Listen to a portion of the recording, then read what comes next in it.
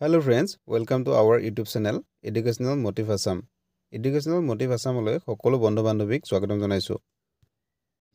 আগন্তুক হ'বলগীয়া competitive exam সমূহৰ অতিকৈ গুৰুত্বপূৰ্ণ 20টা কোৱেশ্চন এনসাৰ আলোচনা কৰিব লৈছো। ভিডিওটো সম্পূৰ্ণ শেষলৈকে চাব বুলি আশা কৰিলো। Question number 1, in which year Dr. Bhupen Hazarika got the Dada Saheb Phalke Award?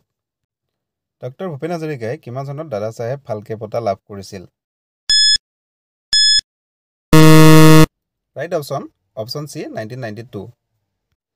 Dr. Bhupen Hazarika দেৱে 1992 চনত দাদা সাহেব ফালকে বঁটা লাভ কৰিছিল। লগতে মনত ৰাখি থব 2009 চনত তেখেতে অসম ৰত্ন এৱাৰ্ড পাইছিলে। Question number 2, which was the first film directed by Dr. Bhupen Hazarika? Dr. Bhupen Hazarikar পৰিচালনাৰ প্ৰথমখন ছবি হৈছে Right option, option A, Era Bator সুৰ। Question number 3, in which year Dr. Bhupen Hazarika got the Sangit Natak Academy Award? Dr. Bhupen Hazarika কিমান চনত সংগীত নাটক academy বঁটা লাভ কৰিছিল?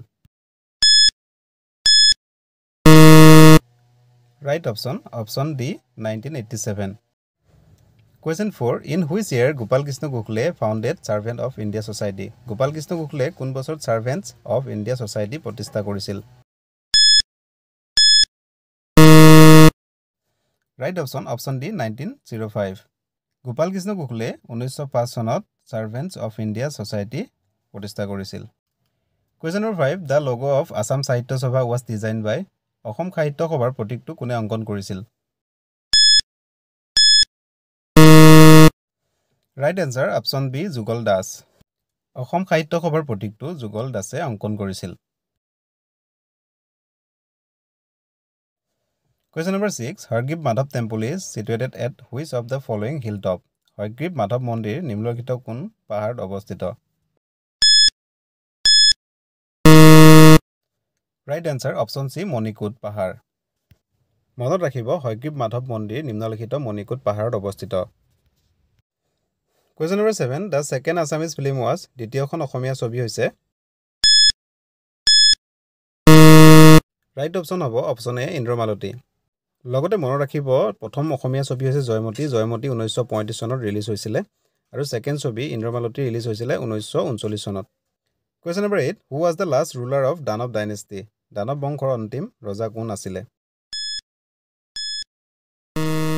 অপচন হ'ব অপচন C, ঘটকাসুৰ। দানৱ বংশৰ শেষৰজন ৰজা হৈছে Ghatakasur. In which among the following state does topic of cancer and standard time meridian of India meet? নিম্নলিখিত কোনখন ৰাজ্যত কৰ্কটক্ৰান্তি ৰেখা আৰু ভাৰতৰ মানক সময়ৰ মেৰিডিয়ান ৰেখা মিলিত হয়? Right option, option B, Chandigarh.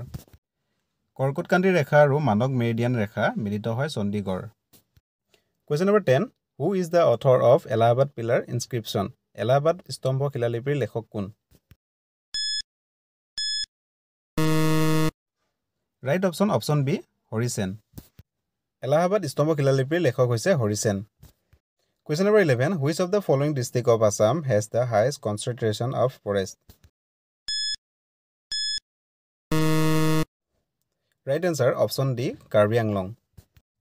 মনত ৰাখিব কাৰ্বি আংলং ডিষ্ট্ৰিক্টৰ মুঠ জিঅগ্ৰাফিকেল এৰিয়া হৈছে 10,434 square kilometre. Question number 12, which is the largest glacier in India? ভাৰতৰ আটাইতকৈ ডাঙৰ হিমবাহ কোনটো? Right answer, option C, Siachen.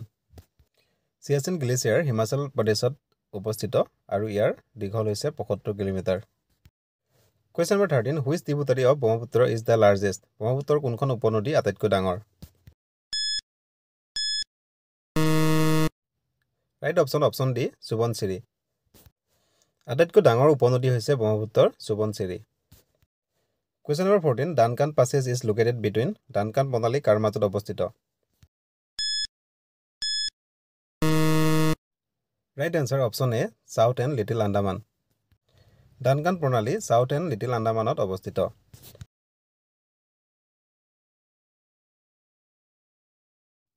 Question number 15, which language was used by Shankardev to write বৰগীত? শংকৰদেৱে বৰগীত লিখিবলৈ কি ভাষা ব্যৱহাৰ কৰিছিল? Right answer, option C, Brajavali. শংকৰদেৱৰ বৰগীত ৰচনা কৰা ভাষা আছিলে ব্ৰজাৱলী ভাষা। Question number 16 who is known as গীতিকবি গীতিকবি নামে পৰিচিত। Right answer option B Parvati Prasad Barua. Question number 17 who was the writer of the first Assamese novel Bhanumati প্ৰথম অসমীয়া উপন্যাস ভানুমতীৰ লেখক কোন? Right answer option B Padmanath Gohain Barua. ভানুমতীৰ লেখক আছিলে Padmanath Gohain Barua. Question number 18 who ৰট the award winning novel আশীৰ্বাদৰ ৰং বঁটাপ্ৰাপ্ত উপন্যাস আশীৰ্বাদৰ ৰং কোনে লিখিছিল? Right answer option D Arun Sharma. আশীৰ্বাদৰ ৰং শীৰ্ষক উপন্যাসখনৰ লেখক আছিলে Arun শৰ্মাদেৱ। Question number 19 hmm of the following was the earliest king of Assam নিম্নলিখিত কোনজন অসমৰ প্ৰাচীনতম ৰজা আছিল? Right answer option D Mahiranga দানৱ। অসমৰ প্ৰাচীনতম ৰজা আছিলে মহিৰংগ দানৱ। Question number 20 দীক্ষেশ্বৰী temple was build by which Ahom king কোনজন আহোম ৰজাই দীক্ষেশ্বৰী মন্দিৰ নিৰ্মাণ কৰিছিল? Right option D Siva Singha. দীক্ষেশ্বৰী মন্দিৰ শিৱসিংহই নিৰ্মাণ কৰিছিল।